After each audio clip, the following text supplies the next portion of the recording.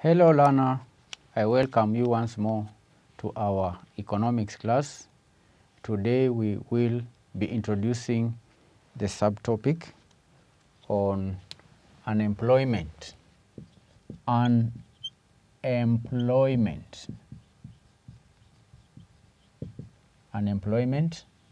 is the other segment under the topic of inflation and unemployment.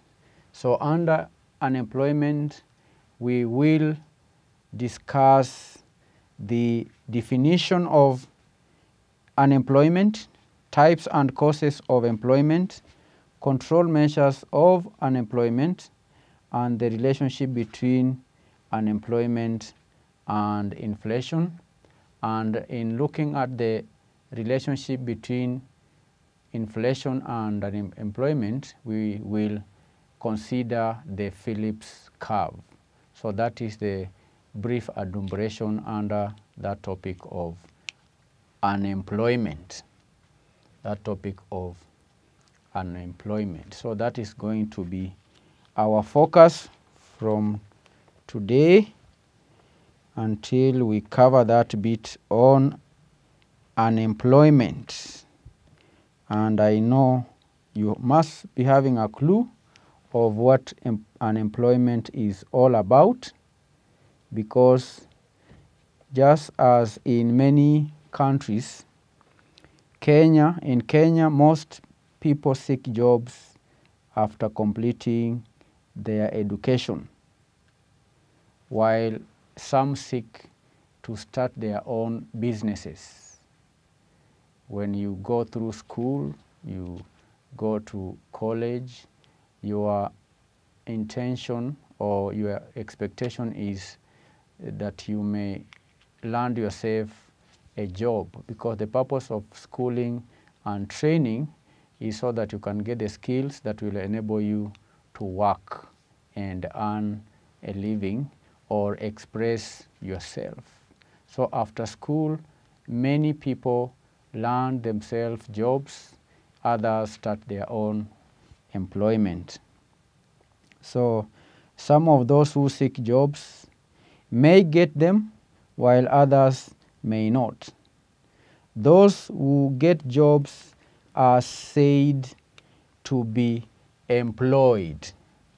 Those who get jobs are said to be employed, and those who do not get jobs are said to be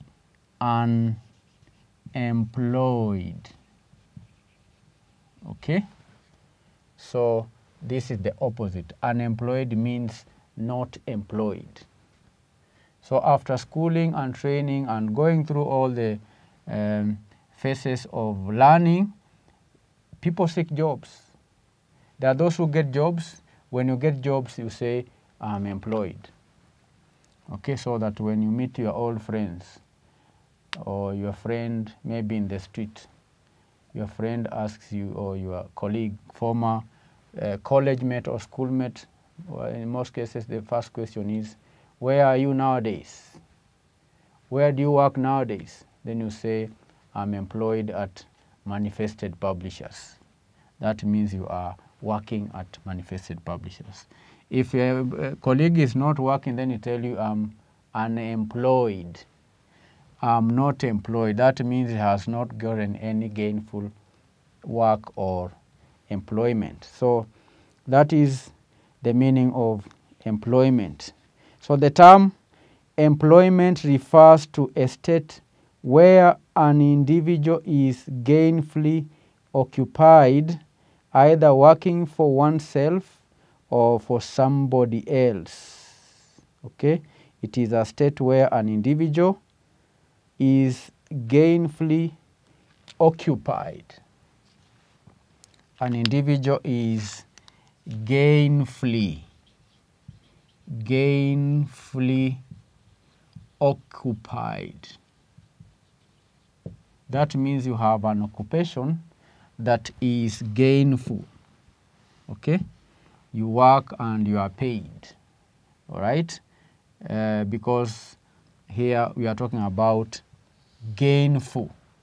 Okay, gainful occupation, gainful occupation, either working for oneself or working for somebody else, working for somebody else.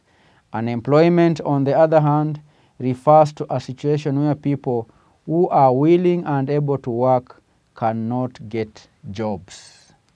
So an unemployed person is one who is willing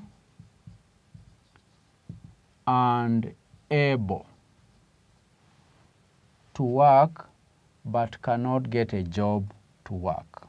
Willing and able. Able means the person is trained. He has the skills. He has the will to work. The person has even made applications. The person wakes up in the morning to go to industry area, to go to wherever place to seek for employment, but he does not get an opportunity to work. So such a person, we say, is unemployed. All right? But you cannot talk of being unemployed where you do not have skills in the first place and you are not willing. Such a person cannot be termed to be unemployed. That is another case. Okay? So a person who is willing and able to work but does not get an opportunity to do so, then such a person is said or termed to be unemployed. So we will now shift and move on to discuss the types of unemployment. Unemployment can be put into various categories based on the cause. The various types of unemployment may be discussed, and they may include cyclical unemployment, number 1. Number 2, structural unemployment. Number 3, frictional unemployment. Number 4, seasonal unemployment. Number 5, residual unemployment. Number 6, disguised unemployment. Number 7, Keynesian unemployment. Keynesian unemployment. So these are the types of unemployment that we want to discuss, starting with cyclical unemployment. Cyclical unemployment. This is the type of unemployment caused by periodic changes in the level of economic activity within the country. Economies generally operate in cycles. These are periods of economic boom, economic slump, and so on. So, for example, economic boom characterized by increased demand for goods and services as a result of general increase in the purchasing power of consumers. Okay? Economic boom is characterized by increased demand for goods and services as a result of the general increase in the purchasing power of consumers. Where the economy is doing very well, there is a boom. We talk of economic boom. Economic boom. Where the economy is booming. And how do you tell an economy is booming? That is where the individuals within that economy have a high purchasing power. Purchasing power. And because of this purchasing power, these individuals are in demand, high demand for, there is high demand for goods and services. And remember our definition of demand. Here we are not just talking about wishing to have a certain good or service. Here we are talking about the willingness. Demand is simply the willingness and the ability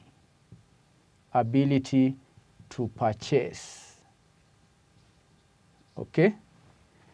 Demand, when you talk of individuals having high demand for goods and services, we are talking about the willingness and the ability. Individuals are willing and able to purchase. The purchasing power is high. So when there is increased demand for goods and services within the economy, and the individuals within the economy have purchasing power, because you are saying that the economic boom is characterized by increased demand for goods and services as a result of a general increase in the purchasing power of consumers. During such periods, firms expand their production capacity. They expand their production capacity. And the reason why they expand production capacity is so that they can meet the need for this demand. Because when there is demand, then there would be need to supply and meet this demand. So during these periods, firms expand their production capacity. They hire more people to produce goods and services to meet the increased demand. And during this period, employment opportunities are created. That is a cycle, okay? That is a season in the economy when things are moving on very well. People have money, there is demand for goods, suppliers can supply the goods, and the companies are expanding their economic capacity so that they can meet demand for goods and services, and there is employment of people during that cycle. Now, the economy also experiences periods of economic slump. The economy also may experience periods of economic slump. Economic slump. What do we mean by economic slump?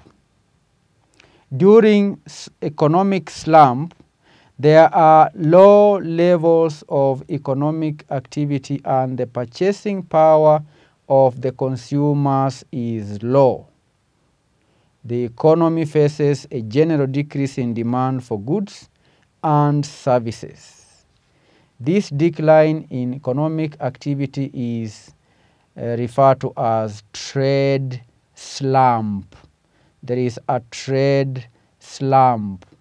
Firms are therefore forced to scale down their production activities and hence reduce the production of goods and services. Many people are rendered jobless as a result of economic activity or cycle fluctuations resulting in cyclical unemployment. Okay? So that is what happens. In life, there are seasons, ups and down, ups and down. This time to have economic boom. After economic boom, you are most likely to experience economic slump, or what we call trade slump, which is the opposite of what happens here. During this time, unlike during the economic boom, there is low purchasing power for consumers, there is low demand for goods, and as a result of that, many companies will slow down, will cut down on production.